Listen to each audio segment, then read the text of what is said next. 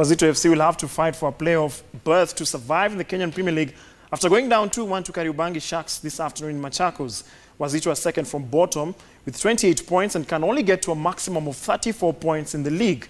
Chemel Sugar are on 32 points, which will ensure Wazito and Thika are relegated if they win to Thika United tomorrow. The battle for the playoff place to survive in the top flight will be left to 6 teams: Zoya Sugar, Costa Rangers, Zoo FC, Nakumatt and Vihiga United. As the table stands, those 5 teams occupy the 11th to 15th positions and are separated by only 2 points.